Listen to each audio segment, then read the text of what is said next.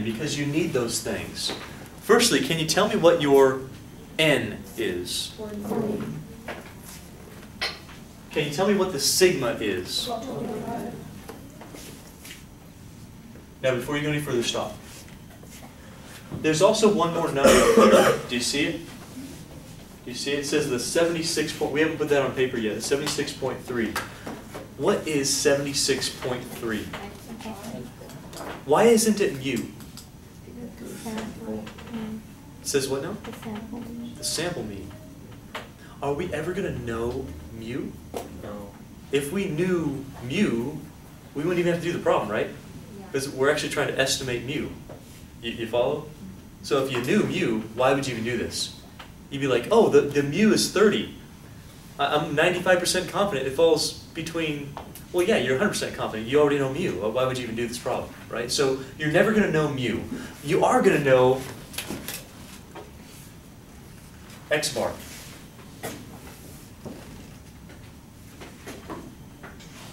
.3.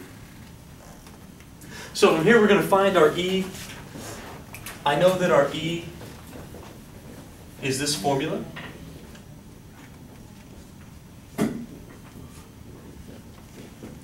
What I'd like to do on your own, I'll give you 10 seconds, fill that formula out for me.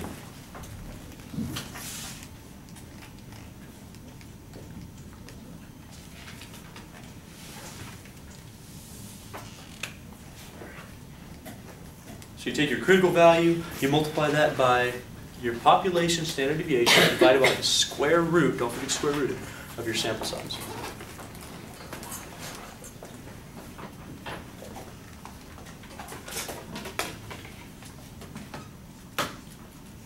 So we should have the 2.575. We should have a fraction. 12.5 goes on the numerator. The square root of 40 goes in the denominator. Give me a little head nod if you got that far. Good, just substituting stuff in now. Of course, we're definitely not gonna round any of this stuff. If you start rounding things, your confidence interval is gonna be off by a little bit. Try to do this without rounding. If you'd like to do this without rounding, there's a couple ways you can. First thing you might wanna do, you could figure out the square root of 40 and store that in your memory. That's one thing you could do. You have a memory button on every calculator. Or if you have one of your graphing calculators, take 2.575, multiply by 12.5, press enter. Then press divide, put square root of 40, press enter. It'll give it to you without writing anything down. Have you done that?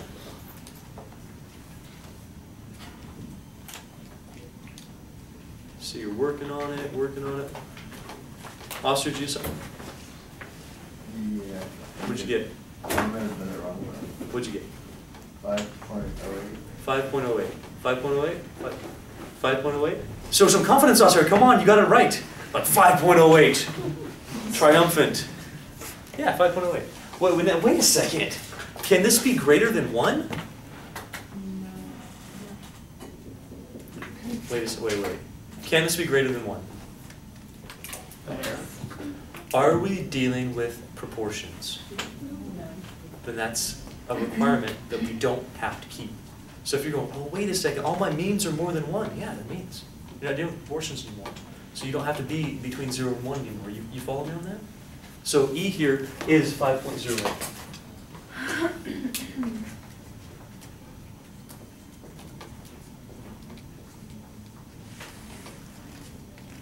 Okay, I need a show of hands if everyone's okay on getting that far. Raise your hand if you are.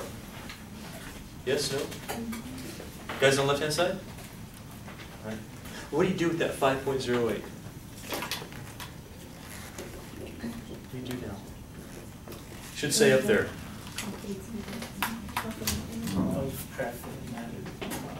Okay. Great. This should be very similar to what you did with your proportions, right? You took your p hat, you added e, and you subtracted e. Now we're not dealing with p hat, but we are dealing with x bar. You're going to take x bar, you're going to subtract e, and you're going to add e. That's going to create an interval for you. You see, this is the maximum difference allowable with a 99% confidence level for this information. So we say, all right, if our point estimate is 76.3, I know that our confidence interval must be 76 0.3 minus our E, 5.08.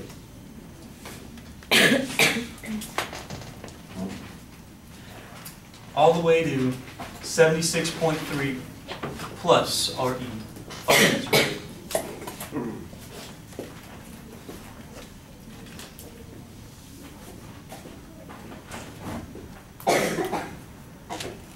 So if we do the math right, let's see, that should be 71.3, sorry, 22.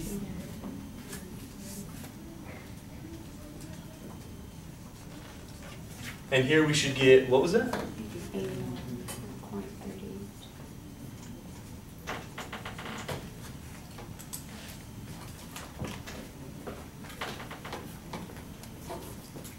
Let me do a very short, like 30-second recap. Here's the idea. Hopefully you've seen the similarity between the proportions that we dealt with a couple times ago and these means. We're still having to find a critical value. We're still going to do that. We're still finding our population proportion. We do it without the p-hat and the q-hat because we're not doing proportions anymore. We still have a sample size, and we still have a point estimate, only this time our point estimate isn't p-hat, it's x-bar, because we're dealing with means now. We still find our e. It's still a critical value times the standard deviation divided by the square root of n. We're still doing that. The standard deviation is now only explicitly given to you. That's kind of nice. We still take that e, we add it to our point estimate, no problem, that's here. We subtract it from our point estimate, and that gives us a range of numbers. That gives us our confidence interval. How confident are we? So our interpretation is this, if you want to write this down again, in quotations. Don't know what the exact value of the population mean is. I don't know what the exact value of the population mean is. But I am 99% sure, or 99% confident, I'm 99% sure it will fall in this range, between 71.2 beats per minute and 81.4 beats per minute. I don't know what the actual value is, but I'm 99% sure it's going to be between 71 and 81, basically. Does that make sense to you? How many people feel pretty good about this so far? Good deal. Now, last thing we got to talk about.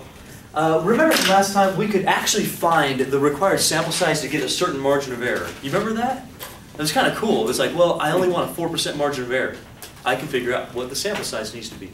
We can do the same thing with this. We'll do a little bit of algebra. We'll do one example, and then we'll wrap up our section here.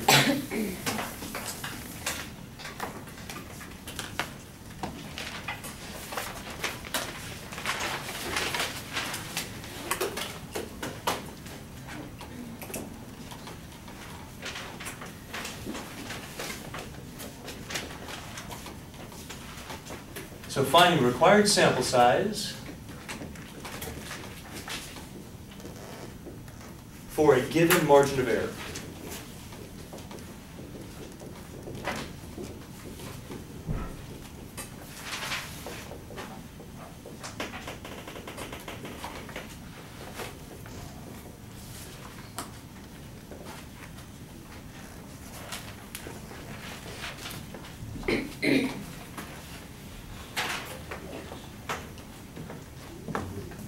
Let's see if we can do that. Remember last time we solved everything for n, right? You remember that? So we're going to use our E.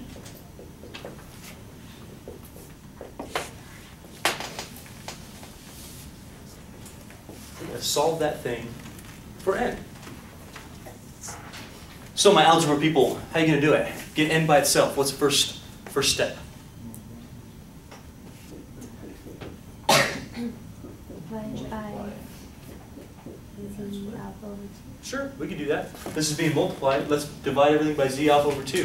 What you're going to get is E over z alpha over 2 equals sigma the square root of n.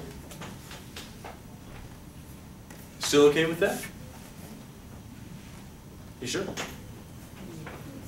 Okay. What's that next thing I could do? Multiply what? I don't want to multiply sigma, it's already being multiplied, I get sigma squared up there. I could divide that. Remember, I'm trying to get n by itself, right? I want to eliminate everything around n.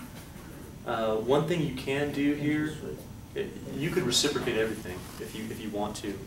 You take both sides to the -1 power, that would reciprocate both fractions, it's legal to do.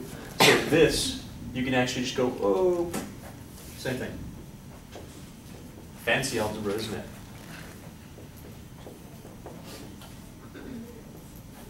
True statement. True statement. Well, at least I hope so. Otherwise, I've been doing math wrong my whole life. Still want to get n by itself. What else do I need to get rid of? Now I can multiply both sides by sigma. I'll get z alpha over 2 times sigma over e equals the square root of n. Now the square root of n isn't good enough. How do I get rid of the square root of n? Square both sides, that's going to give me n equals, I'm going to flip sides on you. N equals z alpha over 2 times sigma all over e squared. It's a little bit different than the other formulas. The other formulas, you square these two things individually, and you multiply by p hat, q hat. You're not going to do that now. You multiply everything all together, but do not forget to square it. If you forget to square it, you'll get the square root of the appropriate sample size. Instead of a sample size of 81, you'll get 9. Okay, you don't want to do that. So make sure you're squaring that number at the very end. Shall we do an example? Okay. So our example here, we want to construct a 95% confidence interval.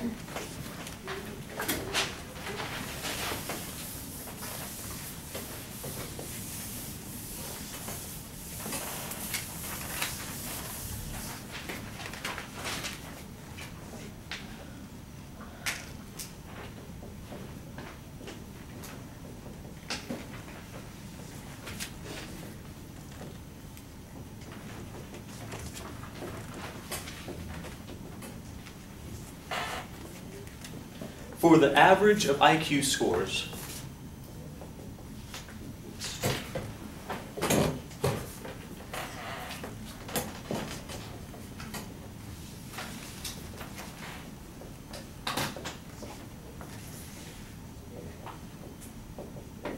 We want to construct a 95% confidence interval with an average or mean of IQ scores. We got to assume the population standard deviation is 15.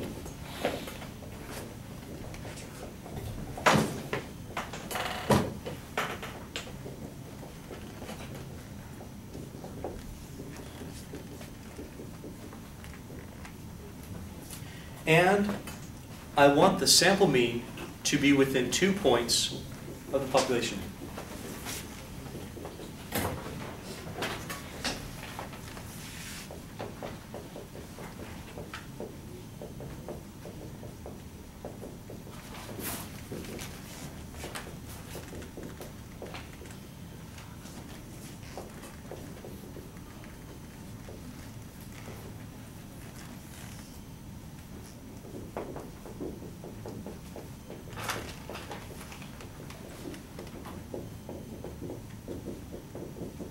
How big does that sample have to be?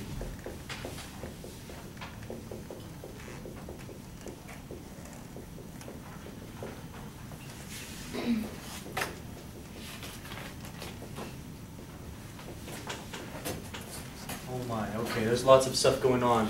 Let's read through here carefully.